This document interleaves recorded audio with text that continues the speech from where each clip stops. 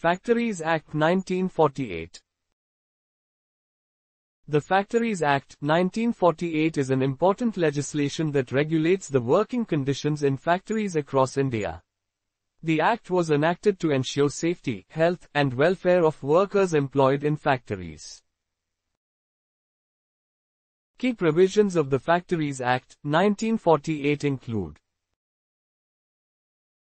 registration of factories. All factories employing 10 or more workers using power and those employing 20 or more workers without power are required to register with the Chief Inspector of Factories.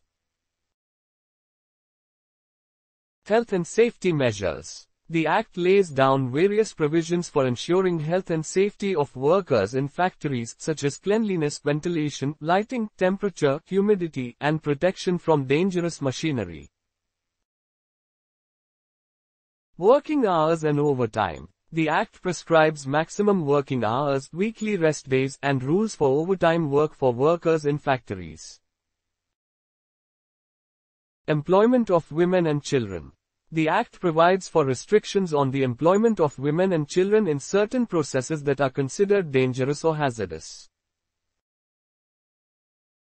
Welfare measures. The Act also includes provisions for welfare measures such as canteens, restrooms, first aid facilities, and creches for the benefit of workers.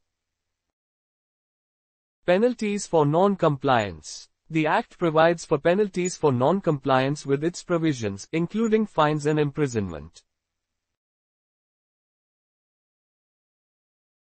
Overall, the Factories Act 1948 is an important legislation that aims to protect the rights and ensure the safety and welfare of workers employed in factories.